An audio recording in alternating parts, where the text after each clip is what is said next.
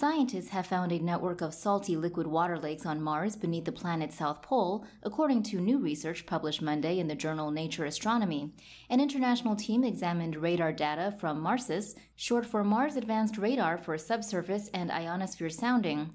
This instrument on the Mars Express orbiter bounces radio waves off the surface and measures their echoes to image geological structures.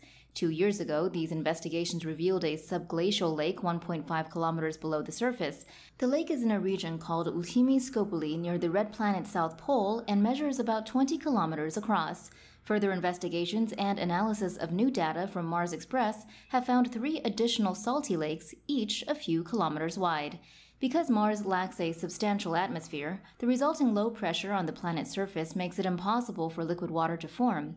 But the planet had seas and lakes billions of years ago, and liquid water could still exist under the surface. This water would likely be saturated with salts, which would keep it liquid at temperatures as low as 150 degrees Kelvin. Life exists in subglacial lakes on Earth, like Lake Vostok in Antarctica, so these Martian lakes could harbor remnants of life that evolved when the planet had a more hospitable climate and liquid water on the surface.